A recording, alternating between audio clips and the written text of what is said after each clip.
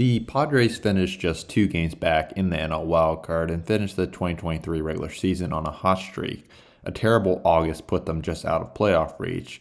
And just watching the Dodgers flame out against the Arizona Diamondbacks, you have to wonder, would the 2023 Padres have beaten the Dodgers in this year's playoffs? On paper, no, but in real life, maybe yes.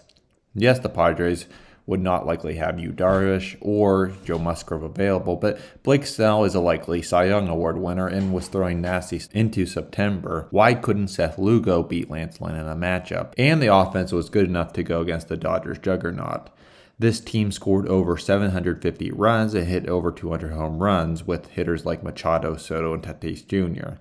And you can't forget last season when the Padres beat the Dodgers in the NLDS.